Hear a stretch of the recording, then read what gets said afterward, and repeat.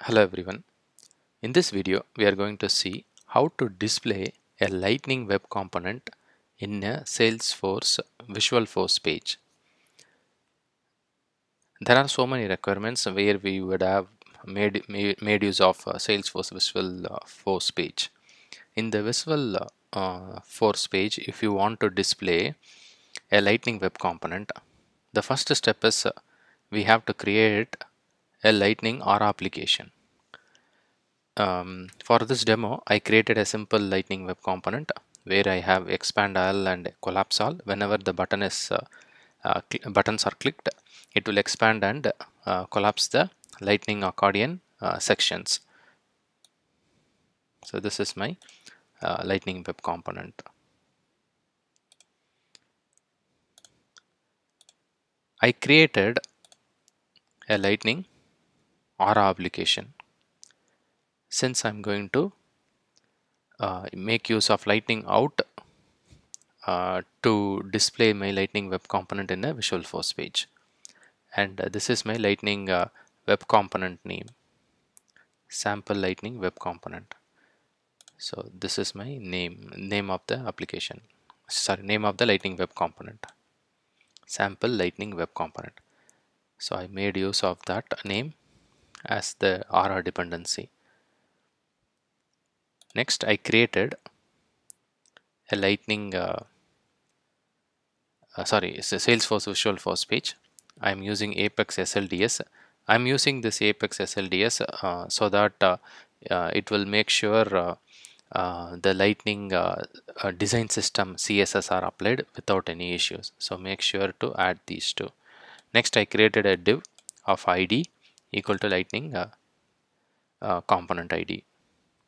Next, using lightning.use, I am trying to embed my Lightning Web Component in this Visualforce page. So this Visualforce app is my Aura application, and in the function I'm calling lightning.create component, and this is my Lightning Web Component, and this is the ID of the div where it will be displayed. Once the component is displayed successfully, it will return a callback. In the callback function, I just added a console.log statement saying that web component added in the Visualforce page. So if I preview this Visualforce page, it will call this R application, and in the R application, I'm trying to display Lightning's web component which I created in this particular div container. So let's preview this. So I'm displaying my Visualforce page now. In the Visualforce page, I'm able to display my Lightning Web Component. The styling and everything is working perfect here because I have used Apex SLDS and Apex include Lightning.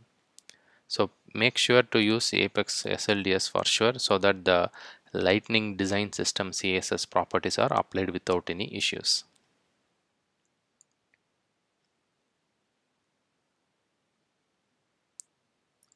Please check the video description. In the video description, I have shared my blog post. From the blog post, you should be able to get all the sample code like Visualforce page code, or application code, and as well as the Lightning Web Component code for reference.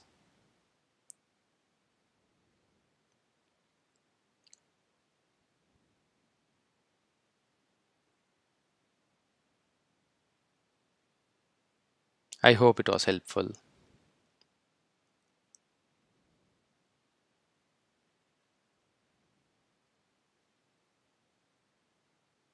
Thank you for watching.